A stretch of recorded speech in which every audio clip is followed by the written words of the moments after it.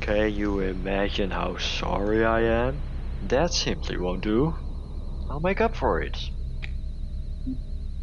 You'll have your chance. Right now my secretary, Perry LaSalle, needs an escort. He's on Vespucci. An escort? Well, sounds like a job for me.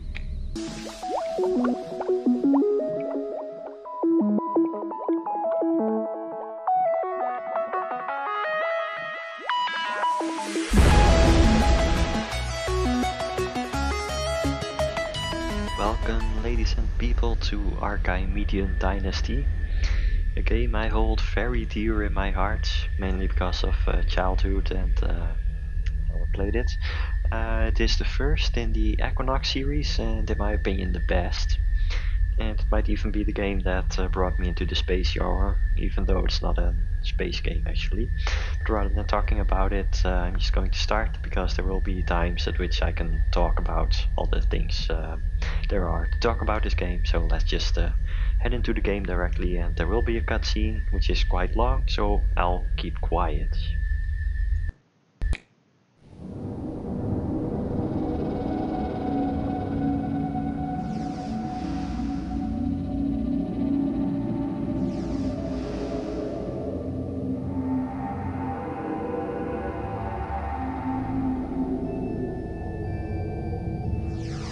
In the deep sea, you're not on the ground just because you stopped sinking. Peacetime is hard times for merces like me. I used to be grateful for every job, no matter how boring or senseless it was. It's part of my routine to provide protection for supply boats and transports. It was my job to guard a sulfur shipment heading from the Gulf of Bengal to the Argentine Basin. Now, sulfur isn't a particularly attractive prize for pirates or anarchists, so I got to wondering why a protective convoy was necessary, especially since there'd been few pirate attacks recently. The captain of the transporter insisted on taking the slalom route through the Malay archipelago, crossing the South Pacific so as to round Cape Horn. I thought maybe he wanted to give himself and the crew a little entertainment in the pleasure domes of the Malay archipelago. A few whores, some surface simulation, who knows? I had nothing against the idea. We passed south of the domes and headed straight for the South Pacific Basin.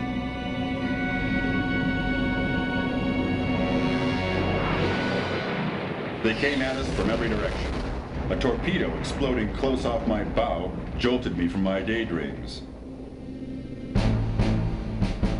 A small fleet of fighter boats under the flag of the Shogun encircled us. It probably wasn't monarchists, just bandits from the tornado zone. As a greeting, they sent us a flash shark, which penetrated the outer wall of the freighter and knocked out its electrical system. The hungry swarm of bull sharks was after me. It's no fun in a fix like that if you've only got a dilapidated boat with one firing tower. The automatic finder picked out the approaching torpedoes and sent them to the bottom one after the other, while the only thing I could do was fire a few feeble thresher sharks against the agile boats. Then three things happened at once. My location system failed, an explosion astern set my boat rolling, and a smart Shogun bomber, flashing painted teeth, appeared, hovering right in front of me.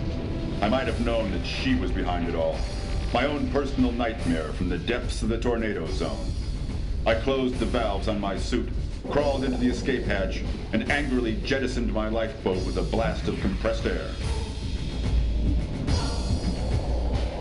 And not a second too soon, my crippled boat rolled over and sank into darkness as the grinning bomber strafed my titanium capsule with a salvo of hard-cased shot.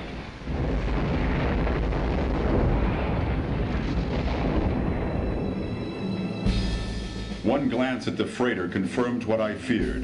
Two enemy boats had docked on. The crew was being dealt with already. Before I passed out, I thought of my failure, and I wondered why the hell the anarchists needed sulfur so bad.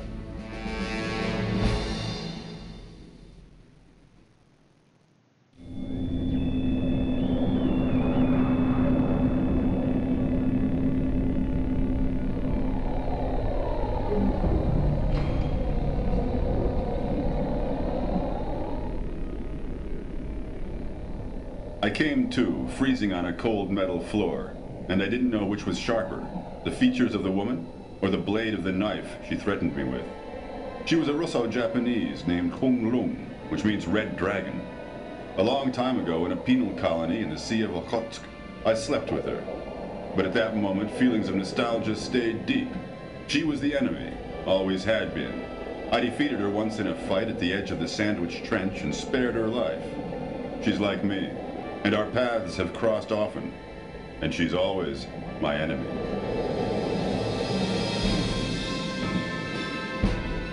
We didn't talk much.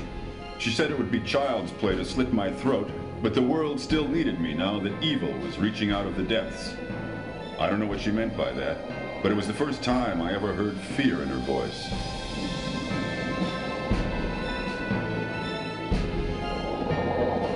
The Ronin didn't kill me. She did the same as I had done at the Sandwich Trench. She gave me a tank full of breathing gas and expelled me from a lock into the ocean.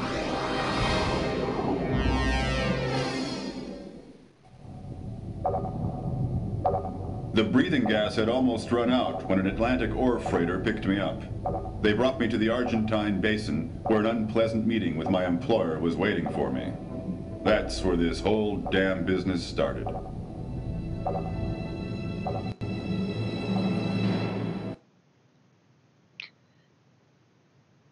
And so far the lengthy introduction. Magellan, extraction of biogenic Here we are sediments, at Magellan. 5,423 meters. So yes, it sets the stage for the game and the atmosphere. There is no voice acting in this game, so I'm going to read out the dialogues, and I'll try to do the voice acting myself, even though I don't really know how to do voices, but you'll have to bear with me with that. And hopefully you like it, then great. If not, maybe this isn't the playthrough for you. But, rather than talking, let's just start. Aha! Emerald Deadeye Flint himself, and alive! Shut your yap, Barry.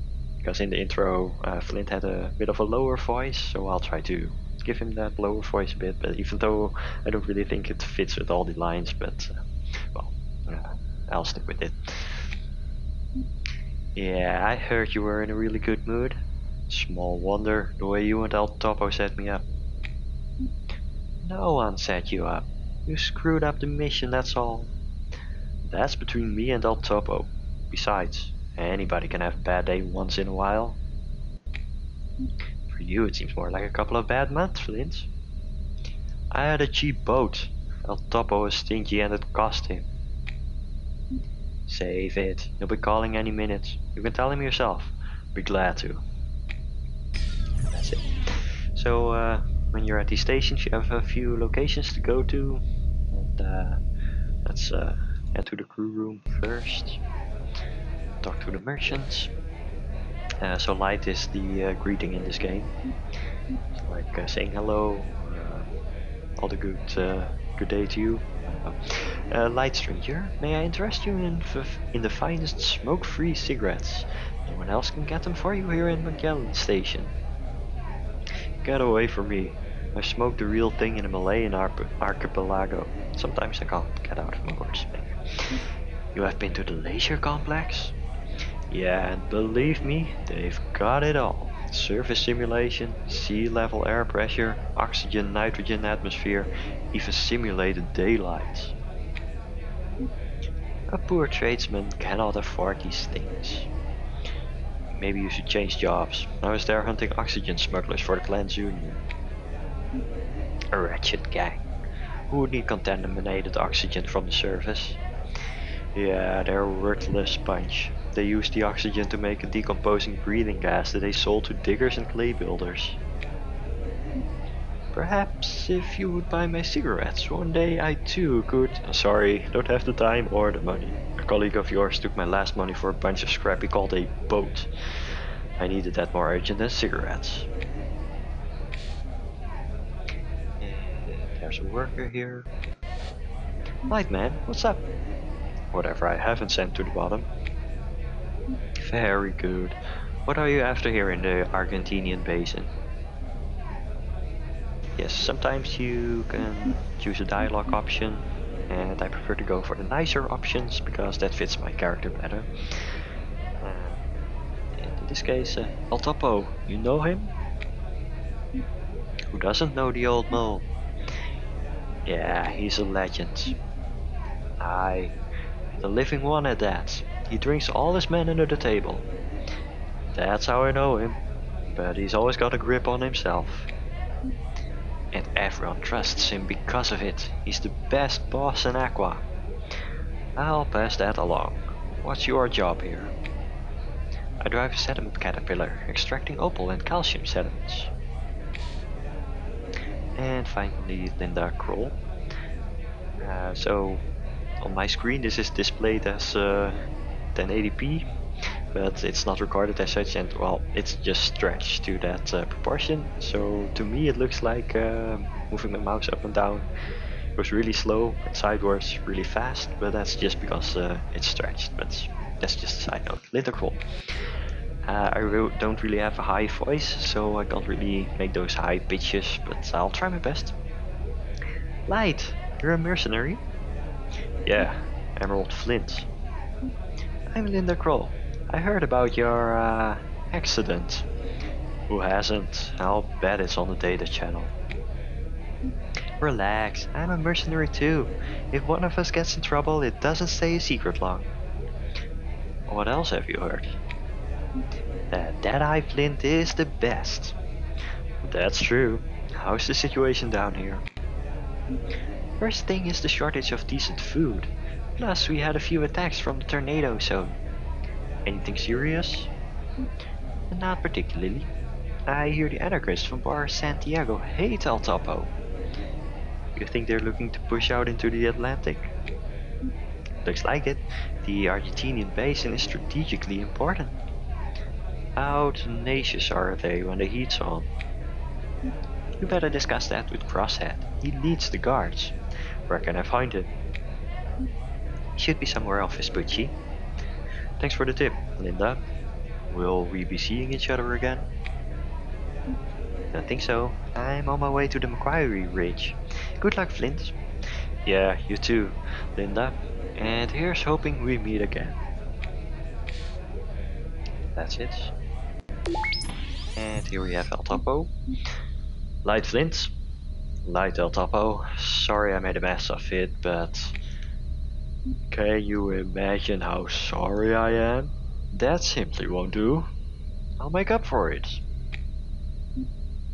You'll have your chance. Right now my secretary, Perry LaSalle, needs an escort.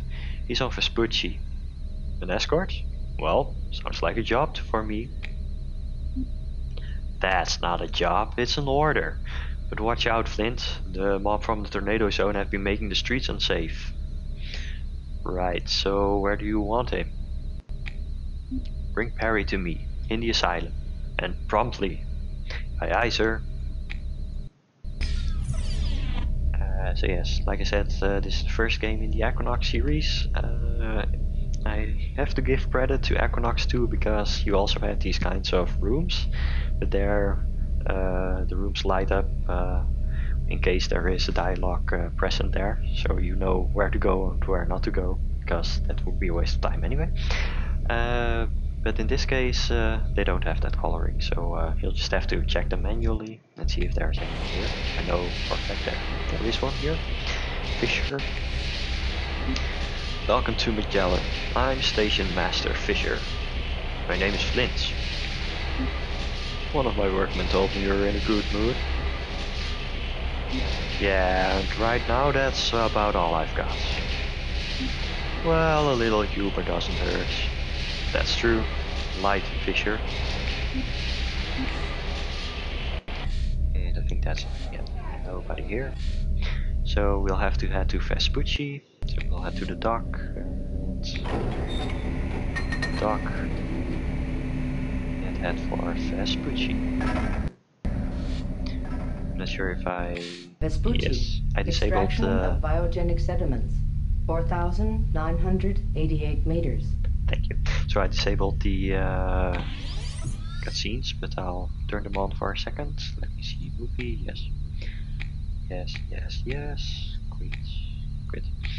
So then there are little cutscenes every time you exit the dock and such.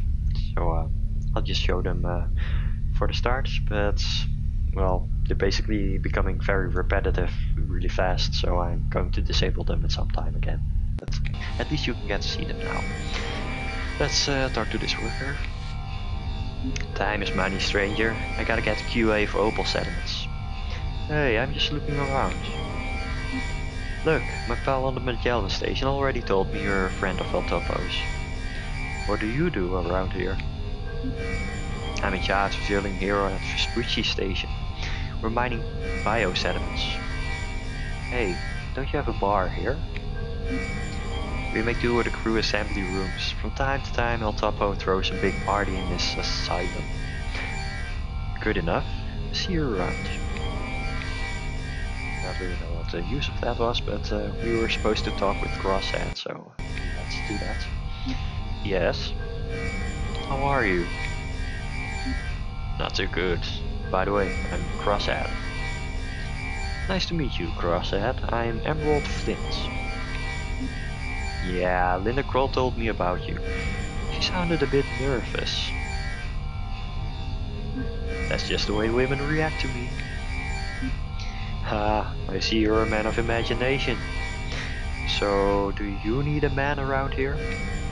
Always, but El Topo has the last word. Fine, tell me, how strong are the anarchists at the moment? Well, they aren't particularly tough because they're poorly trained, but why don't you ask Terry the Blaster? He lives for battle statistics. Thanks for the tip. I'm headed out on patrol now, but you can probably find Terry somewhere here on Vespucci. And that dialogue. And I know that he is in the dock, along with Nero, who is another trader. Salam. I'm Nero, importer of merchandise and illusions from the Clans Union. I'm also rather busy. Salam, Emerald Flint. What sort of things do you have, Nero? I think I should give the merchants a bit of an accent. The miracles of the world, my friends. Cigarettes that can imitate a glowing tip in helium-17, perhaps? That's old news. What else? A bottle of sparkling camo champagne. A real rarity at 30 bars pressure. Really? Champagne bottles that pop normally weigh 25 kilos. Now this one, the pressure is equalized with an extra cylinder. Interesting. What else? A water organ. Put it in the water behind the boat and you get wonderful music. How extravagant. Perhaps a culture of luminous fungi. Light for the battle. Impressive. How about a holographic recording of the floating Bombay Ballet? Look, do you have anything that's actually useful? Well, I happen to have a few drops of carfentanil, whatever that might be. Enough for at least 300 wonderful journeys into Dreamland. I need to be alert at all times, Nero. Ah, Flash 9 was invented for just this. A neurological miracle, you'll never have to sleep again. Seems like today's not your lucky day, Master Nero. I have to move on. May the market guide you, Emerald Flint. And here's Terry. A lot of very boring people have wasted my time today. You make the 17th. You actually keep count? You must be Flint, eh? Crosshead warned me that you might come. I'm Terry the Blaster. What can you tell me about the attackers from the Tornado Zone, Terry? They are poorly armed. Most of them use vendettas. Only few have maximum impact. My weapons aren't much better. In that case, you should outmaneuver them. They are poorly trained. So yes, my boat isn't the best one right now. It's the worst one actually. But well, what do you do about it? Let's talk to the merchant first. Lights, I'm the head of the traders. How can I help you? By not trying to sell me something. You are the Missile mercenary who told me about. You have already turned down 2 of my traders. Right, and what do you have to offer me? I'm selling the latest and finest software for updating your ship's computers. Well, alright, if it's not too expensive. On the contrary, this might lead to a well-paid job for you. Really? I'm all ears. Yes, but shall we take first things first? About the merchandise you have agreed to buy. Wow, look at the time, I'll get back to you about the software. And that is one of those lines that I think maybe not fits a lower voice all that much, but oh well. Gwendolyn here. What a honey. I hope I can do something for you, sailor. Well, I didn't know El Topo allowed independence around here. Sure, even the great boss of the Argentinian basin needs a little relief from time to time. Ha, you're alright, lady. What's your name? Gwendolyn, Lady of the Islands. And I'm Deadeye. I hit every time. I'm curious about how much you're exaggerating, but I have to run. I'm meeting a businessman and he's a great customer. So yes, Flint is quite a charmer, but we'll see that in the rest of the game. So here's Perry. Let's talk to him, get missions going, or the main plot anyway. So, what does El Topo have to say? I'm supposed to take you to him. Great, let's go. I hope you actually plan to make an effort on this mission. Consider yourself lucky I'm in a boat with you. We better get to the dock. El Topo wants to see you. He told me he needs his matic, whatever that might be. There's not really much use to going to the weapon store and arms dealer yet. Actually, I could sell these buzzers since I'm not using any buzzers, and the torpedoes as well. I don't use torpedoes, especially not at the beginning of the game. When I have lots of credits, things might become different, but for now, it doesn't matter. So let's head to the asylum.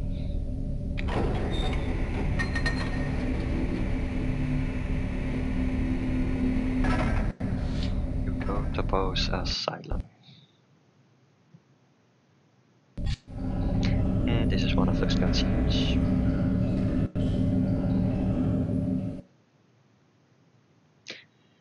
And here we go. Mission. Attack. Shortly before reaching El Topo's asylum, your ship is attacked. Someone who hates Perry LaSalle's guts even more than you do wants him dead. Too bad LaSalle is in your ship and he's your boss's secretary. So we'll have to do our thing. I'm not sure if I already mentioned that this is not the 3D FX version, but rather the normal version, because I couldn't get the 3D FX version to work. But in my opinion, the graphics are still okay. And now I need to find the keys.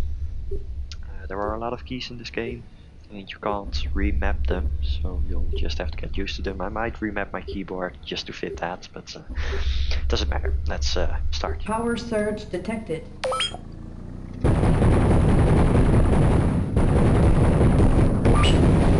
That's it. So yes, there's also text during the missions, but I'm not going to read out all of those because when things heat up, I don't want to lose my focus on just reading the text. Just consider them text messages rather than radio messages, and that sets the stage. Anyway, let's yes, autopilot is available, so here we go.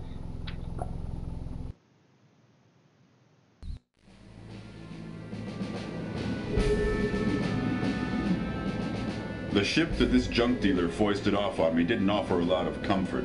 It wasn't particularly agile, but it was lightly armed, and to my surprise, it was watertight.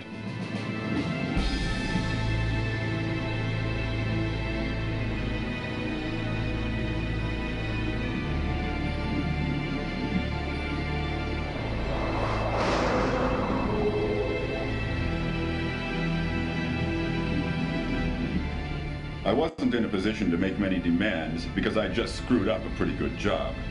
I picked up Perry LaSalle, who was seething with rage, and on his way to see my employer, El Topo.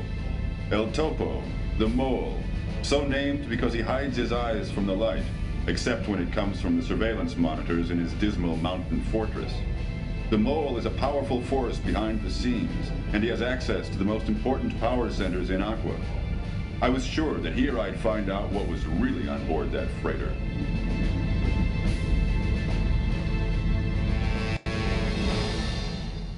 So here we are at Topo's Asylum. You probably didn't notice, but I had to edit in that video because the game crashed after I turned on autopilot, and it tends to do so once I try to finish a mission. So maybe I have to tweak my settings, I don't know, but it's going to be kind of hard to play if I have to change settings all the time. Anyway, we're here to face our former employer, so it's going to be a tough talk probably. But that will have to wait until the next episode, because I think this is good enough of an introduction to this game. And if you like it, then now you can probably decide whether you want to stick around with my voice acting and watch the rest of the game, or maybe nah, and you can go watch something else. That's entirely up to you, of course. Anyway, thanks for watching. Piedrus out.